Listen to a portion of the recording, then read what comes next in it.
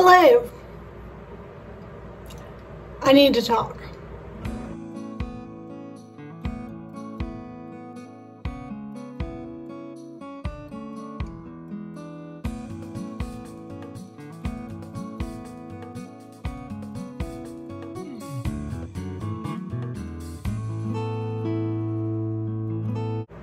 You can see my computer back there just finished editing a video. Okay, so that means that this video will come out tomorrow. So that video that you can see that just edited on my and posted on my YouTube, I got a threat because of it. Yeah, I did. And you can say lies about me all you want. Did I lie in the video at all? Did I? Okay. No, because I didn't show her or her voice in the video. Estate sales and public places. You can say lies about me all you want. Estate sales in public places, and I know the people running it, and I have just as much right to be there as you do. And if you won't. That's exactly what it says. Oh, let me cover her name. It says, if you don't want. Sorry, I accidentally called that person, and I didn't mean to. It went to voicemail. It was a mistake. I hope it never happens again. I was trying to cover up that person's name and put their way. Anyway, it says, if you won't, right there. If you don't want me harming your video, she's threatening me. She's threatening me. She's threatening to harm my videos. That's why she is blocked from being able to comment on my videos. She is blocked from my Facebook page. Okay, so from harming your video, then I don't know what to tell you other than I will not stay out of estate sales just to please you. I did respond. And this is my exact response, and I'll show you. My exact response, you can see. Since I'm dyslexic, I'll just go ahead and read it to you. I never said you cannot go to estate sales. It says sakes because I spelled it wrong. I was actually out on a bicycle ride trying to do a 12-mile ride because I'm riding to help childhood cancer. And she interrupted my 12-mile ride. Okay, so I misspelled the word. I said, you are welcome anywhere you want to be. I will not allow you in my videos on no matter how much, it's hard for me to read. Okay. So no matter how much you get in front of my camera, which is what she kept doing at that video, at that estate sale. Even trying to bring me things for clients that buy from me that I had intentionally passed up because my client told me that they didn't want that item anymore. But she wanted me to buy it like she thinks she's still a buyer for me. She's not a buyer for me.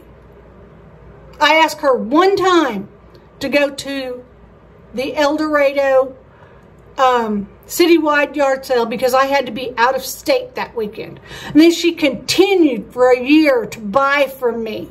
And then she got to where instead of asking if I wanted stuff, she would just go buy it and then send me a message. You owe me $19.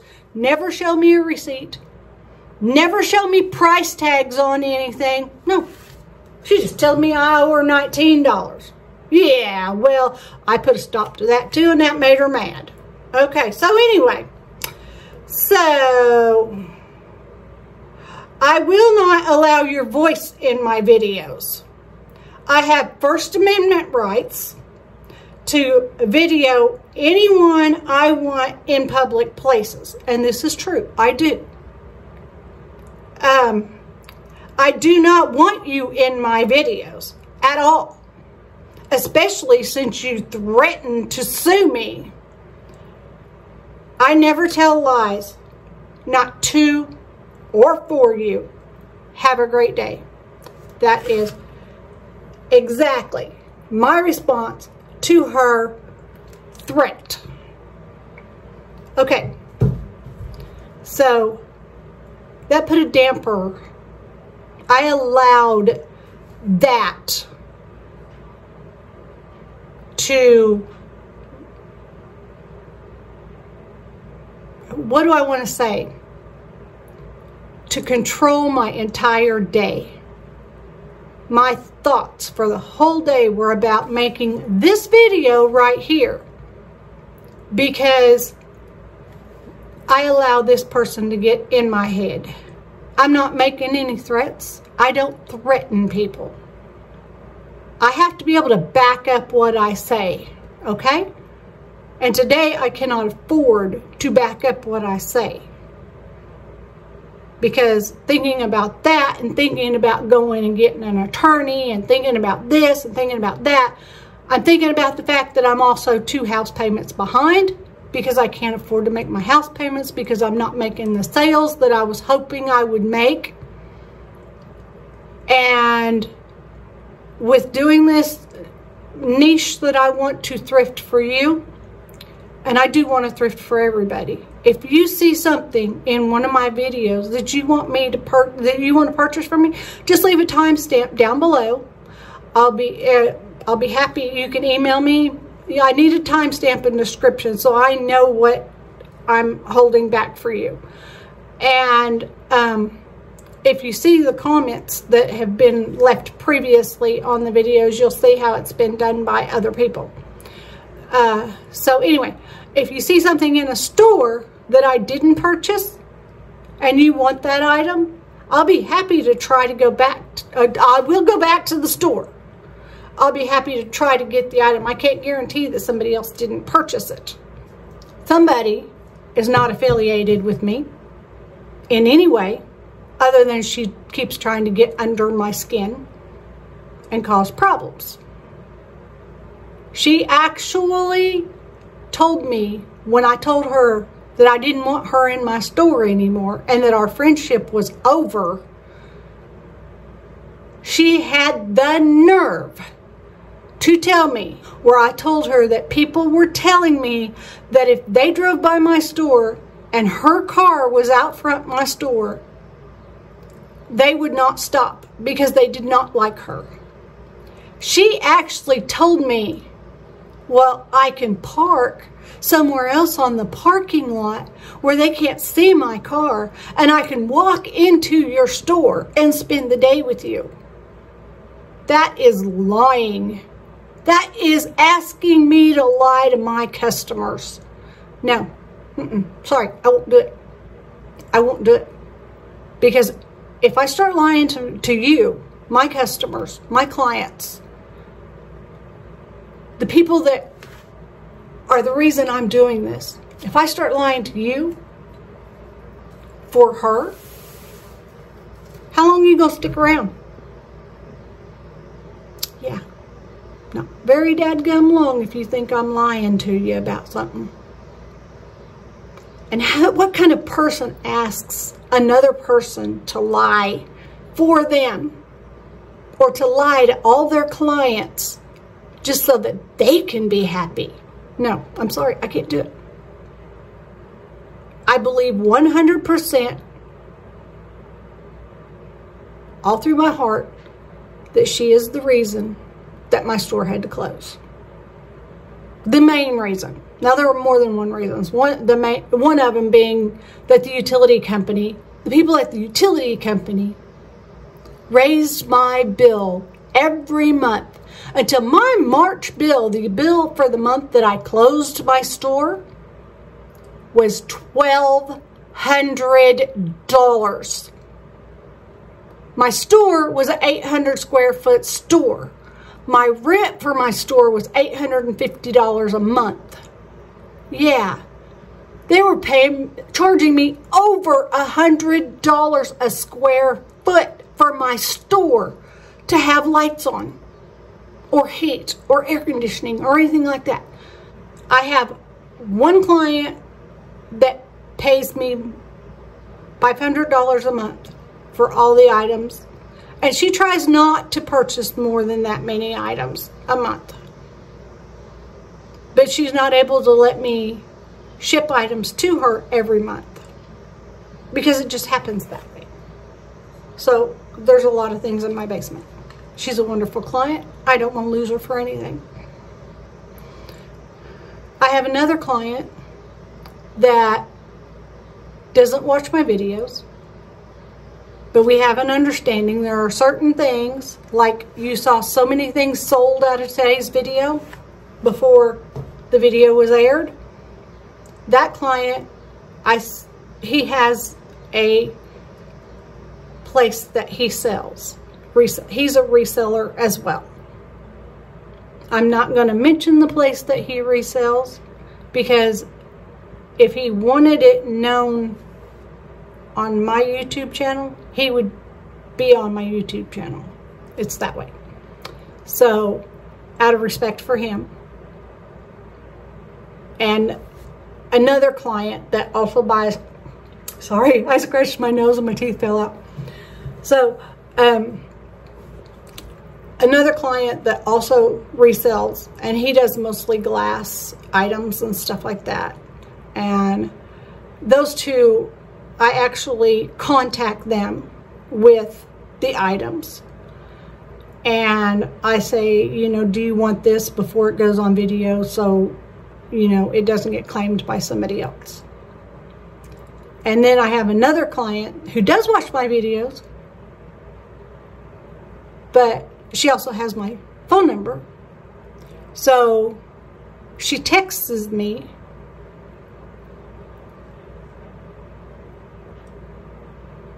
It came in as potential spam, but I think it was her. My phone didn't accept it. So anyway, so this other client, I know the things that she wants and the things that she collects. So if I see something, I will message her and say, do you want this before it goes on the video? And she will either yes or no. So that's the way it works with me. My niche is to thrift for the people who can't get out there and thrift in my area for themselves.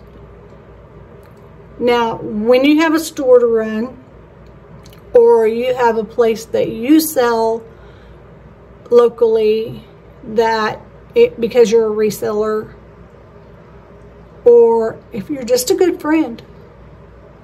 I have other good friends that I buy for that are just good friends, and they get dibs on certain items. Some of the items never even make it into the video when I buy them, because I know exactly where they're going to go, and there's no reason for them to be in the video because there's something that I know I'm not even going to make a profit on. So, oh, it's hot in here. But anyway, so my niche that I'm trying to build, thanks to one of my wonderful clients. She is the one that started me on being able to thrift for people that can't thrift in my area. That's why I YouTube. She found me on YouTube. And through building a client, what do I want to say? I don't want to say relationship with her, because I've never spoken to her. I've never met her in person. I don't even know what she looks like. Now, some people, sorry, I've got an itch right there, and every time I scratch it, my teeth fall out. Because I've lost weight, and when I was running the store, I weighed 170 pounds, and my goal weight is 130 pounds, and currently I am 10 pounds away. So, and anyway, sorry, squirrel. So anyway, yeah, this wonderful client found me, and through thrifting for her, it's what I like to do. So I can thrift for you. And what she does is she just leaves the timestamp in the bottom of the video, which, because she's commenting on my video, she's helping my algorithms. And she tells me the things that she wants. And I have a big pile in my living room floor of things that I need to move downstairs. I have a whole room in my basement that is dedicated to just the items that she has purchased. Except it has my clothes hanging on a rack in there. But the rest of the room is dedicated to her items. And as she's able to get them shipped, she tells me how many boxes she wants shipped, at what weight. Usually it's less than 15 pounds. So I'm not able to send a whole lot at one time because I have to really wrap it really well for her. Because in the beginning, a lot of items were not making it to her. And so we try to ensure that items make it to her very well.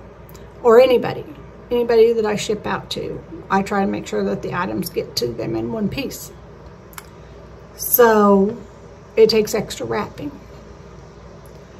And so I can't fit as many items in the box.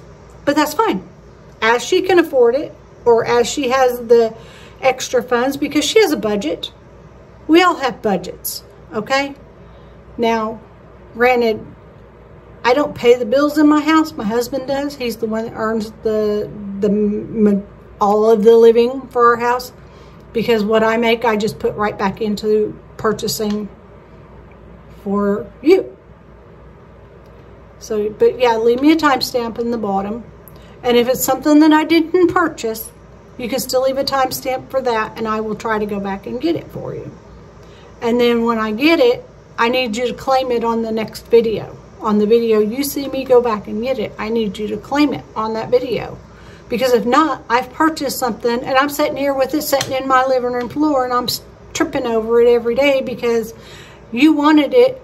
And I don't remember your name from the last video because this might be the first purchase from you. And I have tried, one person wanted me to go get wooden earrings because one of her family members used to make wooden earrings. So for a while there, I was trying to find wooden earrings. I've never seen another comment from the person. I've put wooden earrings on my page. She's never commented again. Somebody said something about something in one of the videos would be great for tortillas. I've seen tortillas holders, warmers, tortilla warmers in 2 or 3 different Goodwills since then. And I videoed every one of them. I haven't purchased them.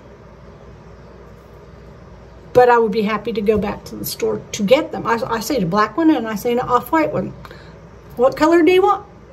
I'll go back to the store and I'll try to get one. If I can't find it at that store, because it might already be gone, I will keep looking until I find it. Like there's a plate that I'm looking for right now because one of my clients, I passed it up. I mentioned it that my aunt used to have a set like that back in the 70s when I was growing up. And one of my clients wanted one of those plates. Well, I wasn't able to get back the next day to get it because life happens even at my house. So when I did get back there, the plates were gone. I wasn't able to get it. So I'm still on the hunt for that plate. And I believe I remember she said she wanted not the saucer that you put a coffee cup on, but the bread side plates. Or salad plates. Or whatever. So I'm looking for those. And I'll find them somewhere. Somewhere. I will at some point. When the time's right. Hey, buddy. Are you down here for me? Come here, baby. Come here, baby. He don't want to come up here. My cat's down here rubbing my feet. Come here.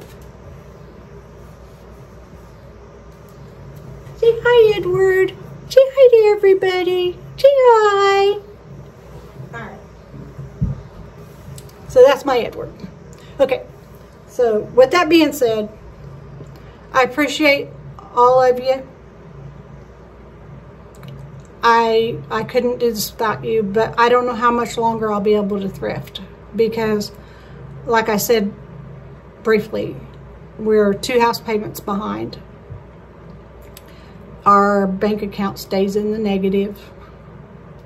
My husband says that I'm spending more than I'm selling, which is true, because the majority of what I purchase gets paid for or claimed, but there are items that don't get paid for or claimed, and then I need to list them on eBay. But eBay wants you to list 5 to 10 items a day, and for a long time I wasn't listing anything because I was in a depression. I had no desire to list. I felt worthless. I felt like, what's the point? I was trying to do everything for everybody, and I was getting slapped in the face by many people that were in my circle, my immediate circle. By people that were in my immediate circle, not by you. None of my YouTube family has hurt me in any way. I do wish you would start purchasing from me. I wish you would subscribe to my channel. I wish you'd comment. And if you don't want to leave a comment telling me what item you want, if you just leave a comment that says, I'm sending you an email of the items I'd like to claim, that would be, or just say I'm sending you an email. Because, whoops, my email's right there on my phone. I'm recording on another phone. So if an email comes in, I get it right now. I might not be able to answer it right now because if I'm out on a bike ride, I usually don't answer. Or if I'm out thrifting and recording a video, I usually don't answer the email. But I will get back to you within 24 hours. And I'll let you know if the item's still available. And you can go through the comments and see if you want something and it's already been claimed by somebody else. And just send me an email, nancy@getlockered.com. I will put it right, where's it at? Right there on the bottom of the screen where my pen is. As close to there as I can. I'll put it right there. So, yeah. And then also, I appreciate if you tell me the kind of things you'd like me to thrift. Things I can be looking out for. Currently, I'm always on the lookout for crosses because I have a client that really likes crosses. And the little praying angels or praying children and shadow boxes. And I have a couple of clients that really like glass items. And I have some people who like Wedgwood. I have people who like trinket boxes, like this. I have people who like swan glass vases. I have people who like milk glass, bakeware. You know, it's a variety. I'll be happy to thrift whatever you're looking for your collection. Thank you for listening. I appreciate every single one of you. If I lose viewers because of this, okay. I'm sorry that I offended you. But I don't make a video like this every day. I don't make a video like this every month. I don't make a video like this every week. I let things build up until I get into such a depression because I know that I'm not doing my part to support my family. Because I was in a depression and I wasn't listing. Well, I'm back to listing. I mean, I can't turn my neck to the left right now because of stress. So I have a table full of stuff over here that has gone up on eBay today, so it has to go down to the basement now. So I got to get some shelves brought into what used to be my office, and start putting the listed eBay down there. So that's part of my goal. So anyway, thank you for being here. Do something nice for someone, even if it's just make them smile, and get lockered. And tomorrow I have some fabulous things coming up in the next few videos that are still bagged up in my living room. Fabulous things. You're going to want to see those videos, I promise you. But thanks for being here. Thank you for subscribing, and please leave a comment. Tell me if you don't like these kind of videos. Tell me if you do like these kind of videos. Tell me if you understand. Tell me if you've got a suggestion, something I can do better. Because I'm always willing to learn. Unless it's that right there. Whoops, where's that? Right there. Because I can't understand computers. I'm able to get items listed onto eBay. But no matter how hard I try, I'm not able to get them onto my website. And my husband doesn't have time to get them on my website. So I asked him to help me the other day, and he helped me, and then we got to a point where I thought I could go from there and do it by myself. So since he had to get up at 3 o'clock the next morning, I was like, okay, you go on to bed. I'm going to try to do it by myself. I had 19 copies of the same image downloaded onto my website. Well, no, onto how it would get on my website and into the little folder thingy to get it on my website. And I couldn't get it on my webpage. Couldn't get it on my webpage. So I gave up.